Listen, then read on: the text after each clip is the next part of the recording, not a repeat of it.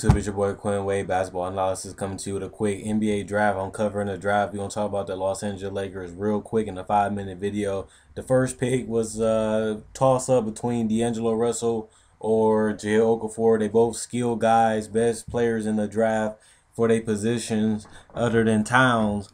And they took D'Angelo Russell to pair with Jordan Clarkson.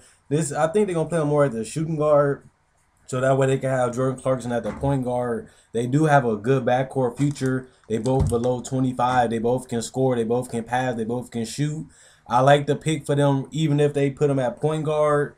Whatever they do with him, D'Angelo Russell is an NBA-ready scorer. He got the mindset to take over games. He got the mindset to adjust to the NBA. He got Byron Scott, who helped develop Jordan Clarkson along the season to keep helping him develop, to helping him get better, and kept making them improve, and he ended up taking over and had a big mind of confidence and just start taking over the later part of the season. Jordan Clarkson just shine, and it's only going to help D'Angelo Russell with Byron Scott to develop him and help him improve and make adjustments into the NBA game. Just look what he did for Jordan Clarkson. It's going to be a huge year for D'Angelo Russell if he off the bench or starting as a point guard because of Kobe Bryant, depending on what they do with him. But he can be a six-man or he's going to be the starting point guard. I don't know which one they're going to do because of Jordan Clarkson. And I don't know if they're going to trade him or whatever going to happen. But as the roster built right now, is either Clarkson or Russell going to start. I like Clarkson over Russell because he already played in the NBA and he already dominated the last half of the month, the last 2 months of the season, putting up a lot of 20-point games, a lot of high assist games. He got comfortable, he got confident, and he's only going to be better next year. So I don't know who they're going to start, but I like Clarkson over Russell right now. But if they do let Kobe go or Kobe, whatever happened to them, I can see Russell being the six-man off the bench or just start at shooting guard or put Kobe at the small forward. Next, we're going to talk about Larry Nance Jr. He is a 6'8" power forward. They had Martell Harrell and R.J. Hunter already on the board, but they went with the athletic Larry Nance. He's a good player, a good mid-range specialist because they might lose Jordan Hill. They might let him go or they may let him walk. And Jordan Hill is already starting center. They actually need a bigger guy. And this also gives them insurance for Julius Randle, just in case he's not healthy enough to come in and contribute or healthy enough next season, or they just want to trade him for another player. They got an insurance policy in Larry Nance, who's a 6'8" power forward. He's a senior. He's skilled. He's well developed. He's coachable, and he makes adjustments as how the game's played.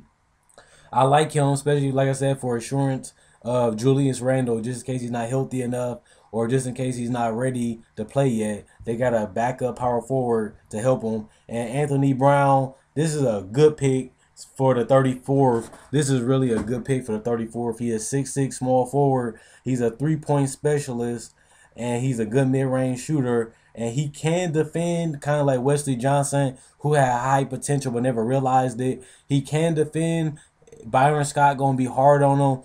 I think he's going to come in and play. This makes Wesley Johnson and all the other shooters, they going to have him down there for some years.